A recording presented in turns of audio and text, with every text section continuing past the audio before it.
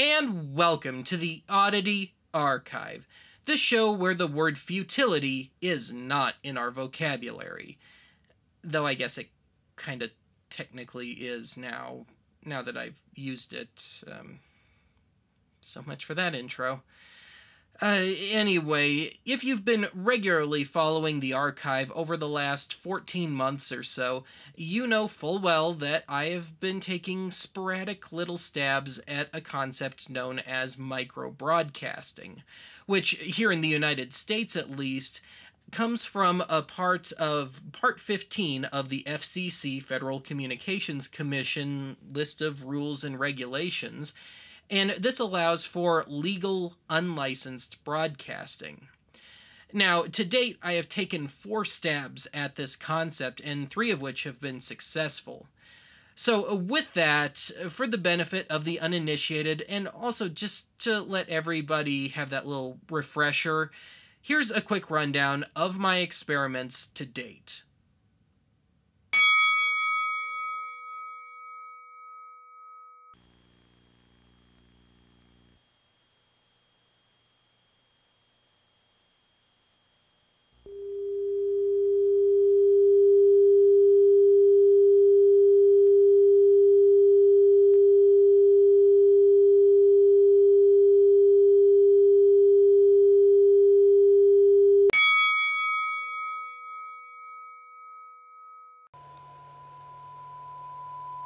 This is an awesome band. This is called 1 Kilohertz. I think they're going to be big someday.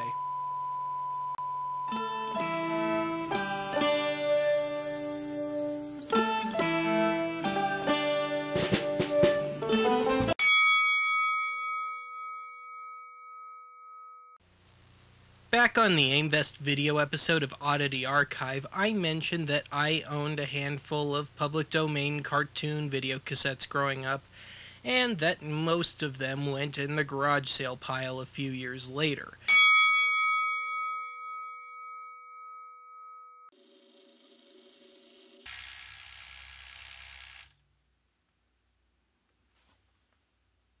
Imagine that. Anyway, in case I didn't mention it, this is for the fine-tuning for the specific spot on the AM band, hence why it's going out and in.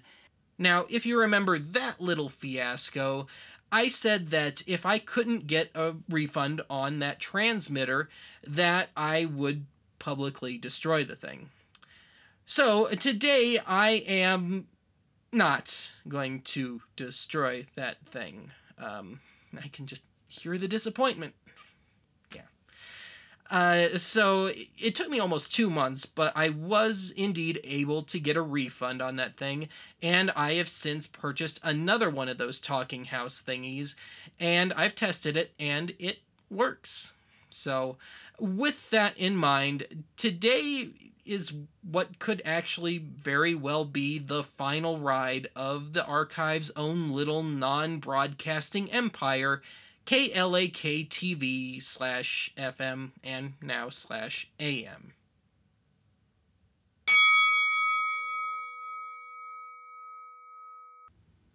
And here is the replacement talking house transmitter, also Model 5.0.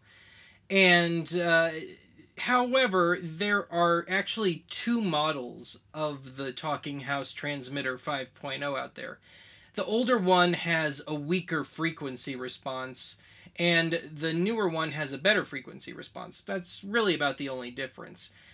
And given the results of my tests to date, even though I was trying to acquire the newer model, I'm pretty sure that this is actually the old Talking House version 5.0.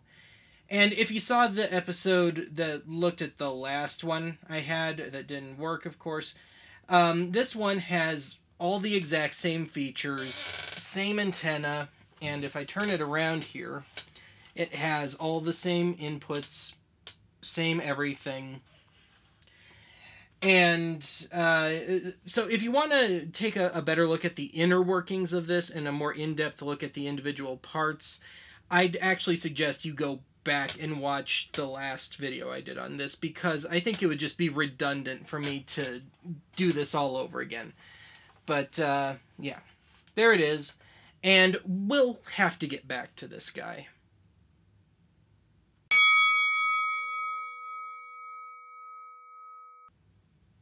Despite the transmitter's claims of having automatic gain control in the main input, to level out the volume, I have found that if it's there at all, it's unresponsive.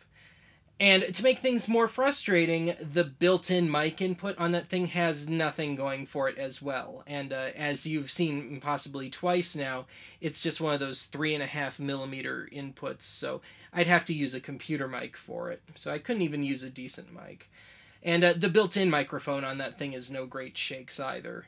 But anyway, this meant that despite having the two main ingredients for my sad little AM station built right into the transmitter, they don't really cut the mustard. Now, I could run everything that I need out of my computer, but it would be a lot of unnecessary stress for my already overworked desktop, and plus there'd probably be some extra interference, so this meant consciously having to go the old school route. Now, years ago, I used to own a little mixer very similar to this one that I used once or twice and I packed it away.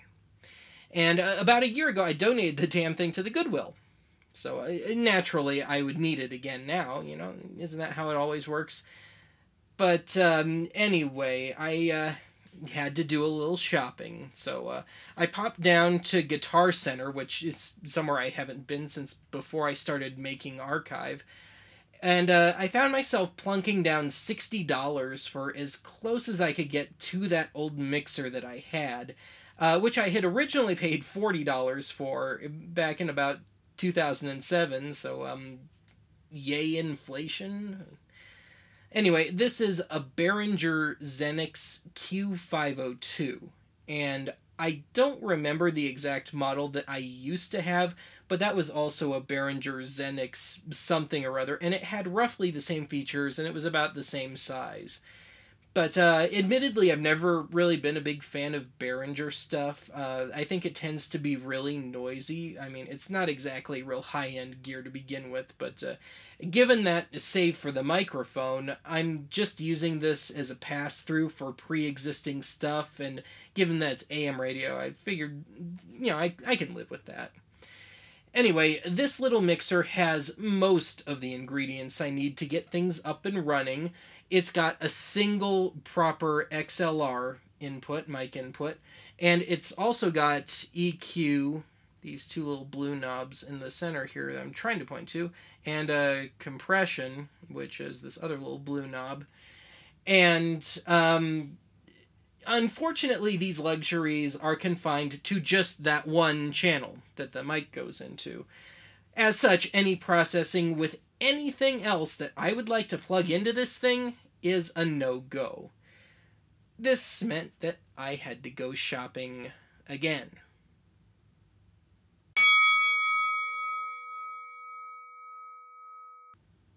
As you could well imagine, I wasn't too thrilled at the prospect of having to use full-on outboard gear for such a seemingly simple task. But having said that, it was something of a relief when I found this sucker at a nearby used instrument / gear type place. And this is an Alesis, I've never been clear on that, nano compressor that apparently dates to 1997, and for what it's worth, I paid $40 for it, and it originally listed for $149, and I only know that because I've got the original box here. Anyway, this has all the basics that I would need. So it has stereo input and output, plus I could run sidechain if I wanted to. And it's got all the basic settings that you would expect to find on a compressor. But anyway, realizing that I didn't want this setup of mine to get any more needlessly complicated or expensive, I drew the line at adding in a standalone EQ unit. I mean, I figured if I were that desperate, there's little built-in tweaks on like iPods and Discmans, and I could run it through my home stereo receiver if I wanted, so I could kind of do that myself. Again, I just didn't want to go there for such a small final product. But anyway, let's take a look at the final setup.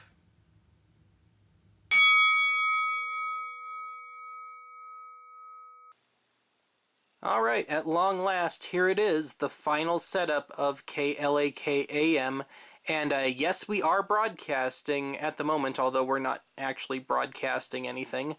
And right now I'm on 1620 AM, but my other good frequency I have found is 1530, but I can't, I guess I just haven't done this enough yet to figure what is best all the time. Not that I really intend to do this with any kind of regularity, but yeah, the 1620 is the magic frequency at the moment. And then I've got the antenna running up to the ceiling and across the ceiling. And I have found that running the antenna along the wall and any number of things, I get about the same end result. And in my car, I'm able to get to generously about a quarter-mile radius, so we're not dealing with much power here. I have read that this is 1/10 of a watt of what I'm putting out here. But anyway, there's the transmitter, already on, already hooked up, already calibrated. So let's take a look at what's one of my, I guess, more elaborate setups here, although still a little dumbed down. But let's just start with the basic signal flow. So I've got a Discman hooked up, and I've also got my usual SM57 that I use for archive, and the 57 is running into the mixer. This is running into this compressor unit, which is running into the input of the mixer, and then it's all running out to the transmitter.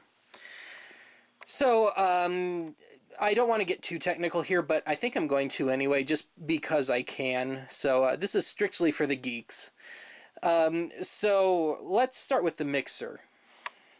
I've got my mic hooked into, come on, autofocus, do what you're supposed to. I've got my mic running XLR into the board, channel 1, which is, as I've mentioned, the only channel on this little mixer with bells and whistles like EQ and compression.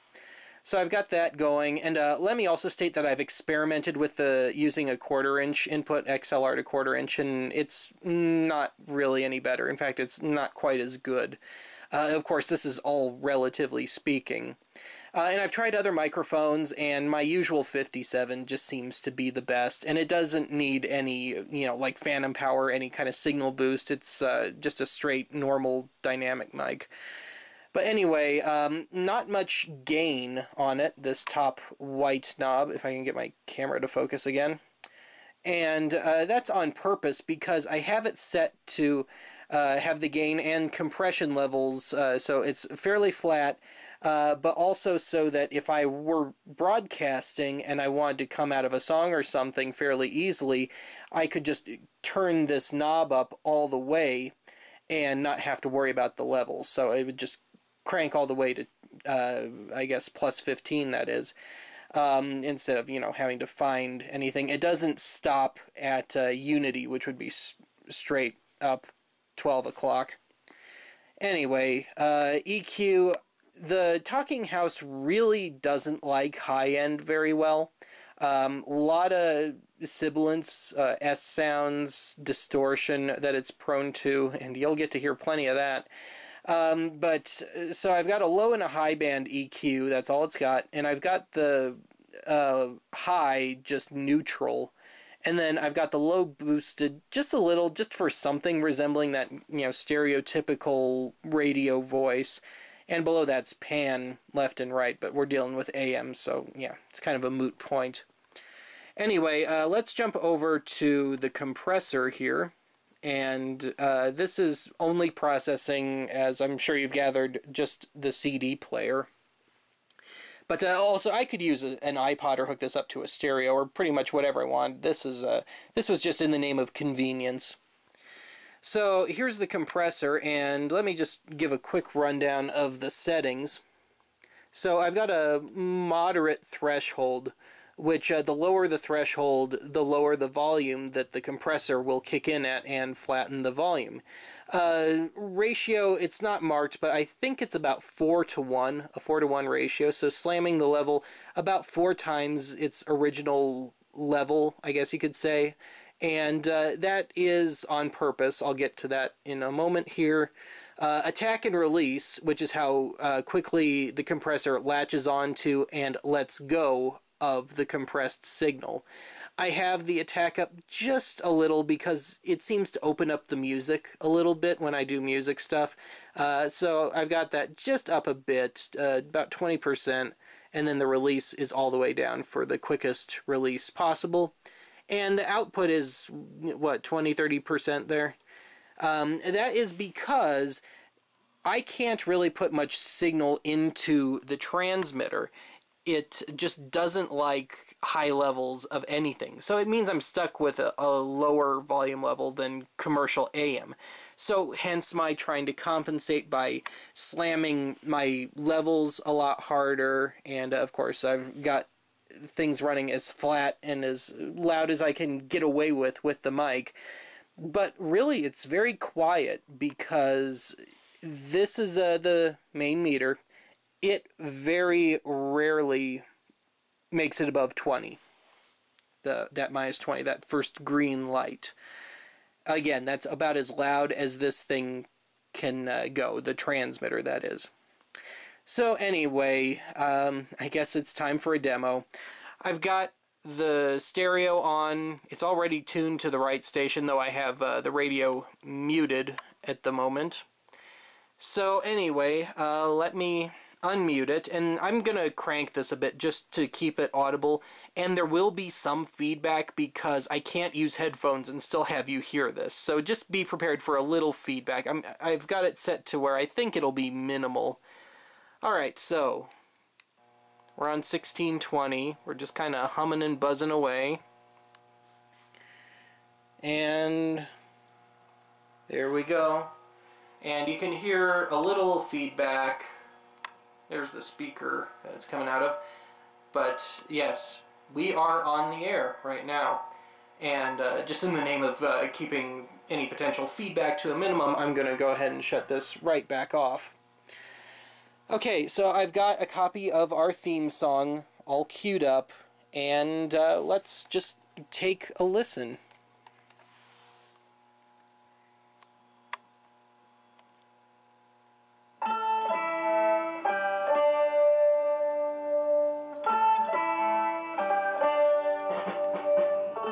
And there's the compressor.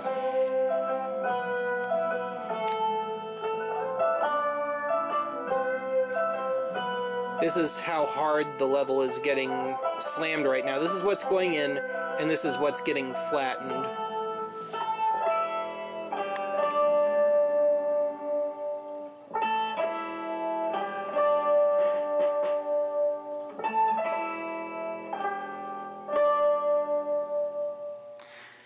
Okay, there you go. So, I've done a bunch of tests, and I'll let you listen to them because it's a lot better than sitting here listening and watching me play with this. But I've done tests with the built-in microphone on this. I have plugged a microphone directly into this. I have done everything I can think of. I even, there was a pre-recorded message on here initially that I was able to salvage, so I'll play part of that for you too. But otherwise, here's a full range of tests.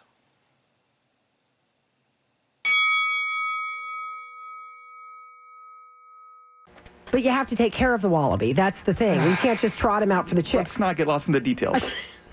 Okay. Okay, start GoFundMe. GoFundMe for Matt. I'm doing this. We'll see if we can get people to donate for your wallaby fund. It's true.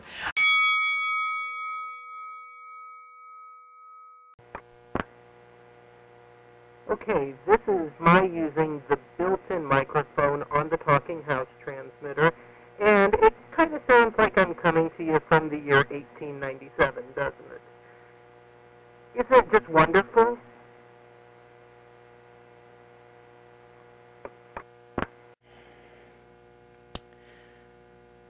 Well, I guess it pays to actually, do my testing thoroughly first, because as it turns out, and to actually film my stuff in sequence, as it turns out, my computer microphone does not work when plugged directly into the Talking House transmitter. So what you're hearing now is actually my usual Shure SM57, and I'm using an XLR to 1/4-inch cable and a 1/4-inch to 1/8-inch adapter going directly into the box. And as you can hear, this thing is very prone to overmodulation. I have no control over volume, I have no control over anything.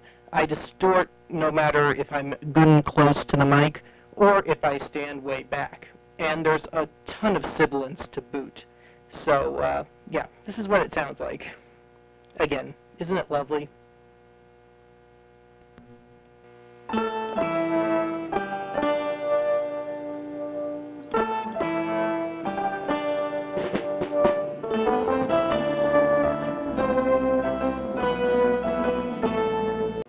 And this is the still somewhat underwhelming result of all my work. This is about as good as I've been able to get at least my completely live setup to sound. So I guess I ought to at least pretend to be a DJ here. So this is station KLAK, largely because KBN was already taken. It does exist out there. But KLAK, as far as I know, is not taken right now. So that's what we are, even if only unofficially. And this is, yeah, I guess it's beautiful downtown Aurora's home for, I would say, the hits, but we can't play those on YouTube now, can we? So anyway, here's that wonderful overplayed bit of musical mastery by Benny Boy himself, who's talking about himself in third person, Pavand.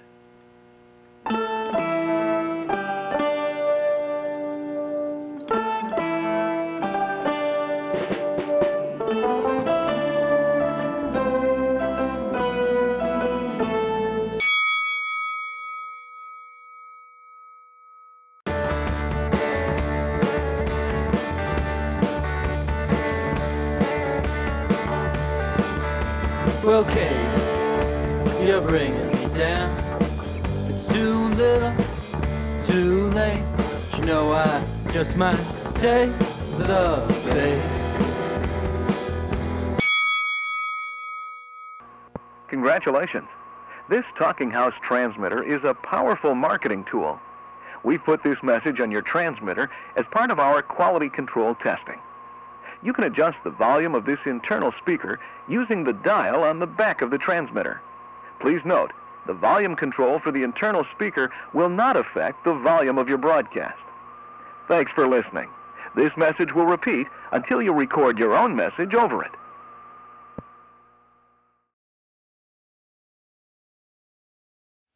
Most folks with their own radio station, I'd imagine, would use the opportunity to play some of their favorite music or maybe get up on their little soapbox and drone on for a while about whatever social economic issues that they have a hard-on for. Or maybe, like, run some old-time radio shows. But as I'm sure you well know by now, I just don't seem to operate that way. So I figured, since I have my little station up and running, that I would reach out to my old ex-Soviet Glasnost era DJ buddy, Sergey, and I asked him to do a one-time only 1-hour radio show, and of course he said yes. I mean, I wouldn't be talking about this otherwise, now would I? And of course, I just conveniently recorded the thing off air. And so I'd like to share with you now a scoped version of Sergey's show. Enjoy.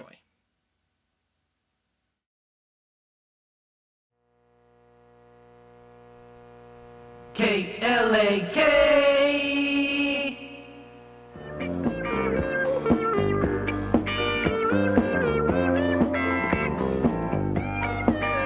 It's 8 o'clock, and you know what means. It's time to open Sergey's Catacomb of Classics. Let us first dust off this one from Steely Dan, because it is time for Is to Do again.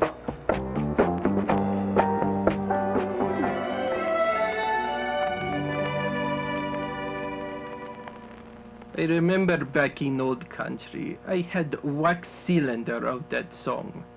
It got broke in Rock Scare of 1966, but very happy to find copy in America when I first come here in 1991. That was Connie Franklin with Heart Has Mind of His Own. Up next is track from 1973 from woman who caused big scandal in old country by not wearing babushka on record sleeve. Is Carlene Simon and You Are So Vanity.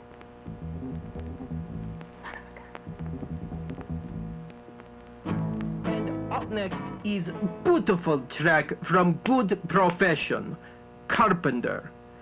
I first heard track in 1972 when working fish market near Leningrad. I fall in love with his voice. This Soup or Star?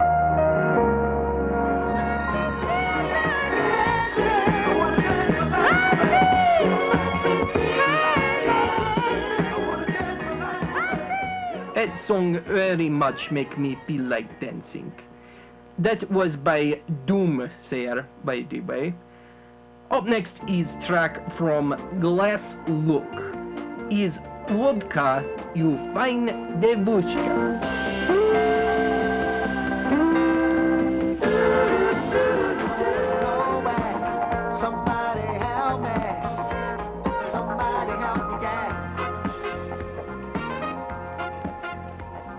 Is good advice to stay alive, though not always easy to do during Brezhnev years. That was Bitches and Stay Life. Time for next song. You belong to me, just a little. Were American devushkas not allowed to sing back then? We progressive, not like you, America. Anyway, next track. Beautiful song about comrades and sacrifice is Simon and Garfunkel with Bridge on Troubled Water.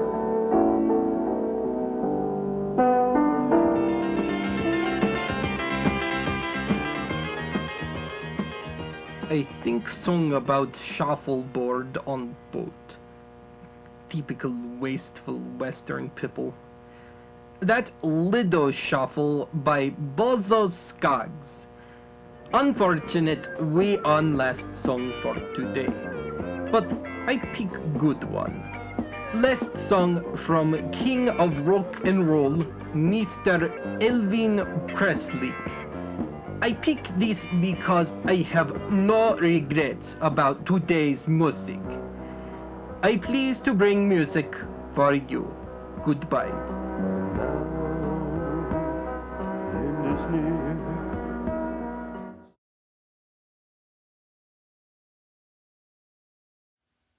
Well, that's it for today's archive.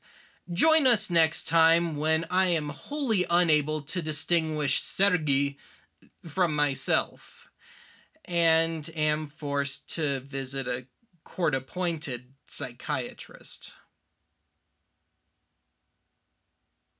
I know you belong to somebody new, but tonight you belong to me. Way down by the stream, how sweet it will seem once more just to dream. KLAK